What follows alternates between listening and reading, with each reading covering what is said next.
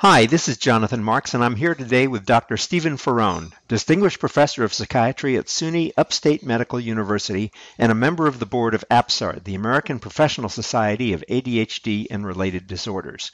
He's going to be giving a presentation at the upcoming meeting of APSARD in January 2016 about new studies in genetics and ADHD and the possible creation of new medicines based on those findings. Steve, can you tell us more about your discoveries? Sure. Well, for many, many years, myself and others have been searching for genes that predispose people to having ADHD. It's a very difficult search. It turns out that the solution to the problem of finding genes was in getting large enough samples so that we had enough statistical power to actually find these genes. So what we did, me and a group of people from around the world, we gathered together a consortium. An international consortium now consists of over 100 people from 14 countries and 5 continents that are studying the genetics of ADHD. We pooled our data into a very, very large genome-wide association study. That means that we study the entire human genome looking for genes, or I should say DNA variants, pieces of DNA that put people at risk of having ADHD.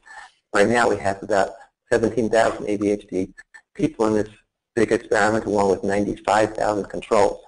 So it's really the largest experiment in ADHD ever to have been done. Now, what's really exciting about this year is that finally, after many years of doing these genome-wide studies, we can finally say for certain that we have detected loci in the genome that are what we call genome-wide significant, meaning that we're very, very sure that they are pointing to genes that are associated with ADHD.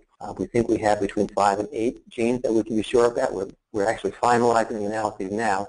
By the APSARD meeting, I'll be able to present the final results.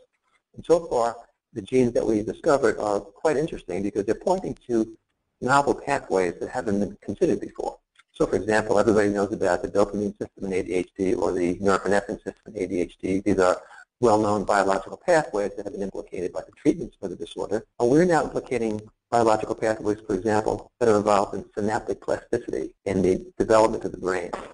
These are genes that are involved both very early on when the brain is developing, from being at the fetal stage to up through young adulthood, and also involved in learning and memory and the remodeling of synapses. We hope, in the long run, that discovering these new genes and new biological pathways will give us new insights into how medications might be developed to target very specific problems that are occurring in the ADHD brain. So it's quite exciting days for the people who have studied the genetics of ADHD. Great. So I really encourage everyone on the line here to join us at the APSARD meeting, which is January 15 to 17 in Washington, D.C. at the Mandarin Oriental Hotel. And you'll be learning from Dr. Faraone along with others about this new and exciting research on genetics and ADHD. Thanks for listening.